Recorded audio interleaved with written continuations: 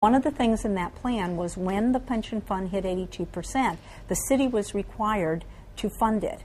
What happened after I left was they didn't do it. And within 5 years after she left, courtrooms were filled with former city and retirement officials and their defense attorneys, answering to a pension deficit fueled by more unfunded benefits, while money chased other priorities in an economy going south. We're a low-tax city. It's going to find problems. To let the problem sit for 5 years without any action is why we're where we are today. This from a former Golding chief of staff when Golding was a county supervisor. The one part that I think that she's still in denial is that the underfunding did start under her administration. And again, she's trying to say that the experts told me so. Well, leadership starts at the top, and the people voted for the mayor and the council, and it was their final vote. It didn't help that an expanded Qualcomm Stadium missed out on $36 million worth of rent over 7 mostly bleak Chargers seasons.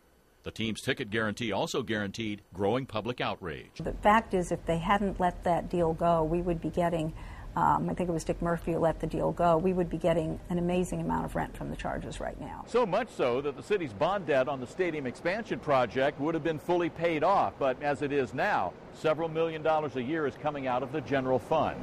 You don't have to take my word for it. A shining moment hosting the 1996 GOP National Convention on the cusp of a U.S. senatorial bid that eventually fizzled, as did, critics say, her second term as mayor. Whether it's she is more to blame, Dick Murphy's more to blame, the endemic problems in the history of San Diego are more to blame, someone is, and someone should take some responsibility for what's happened in the city since she was around.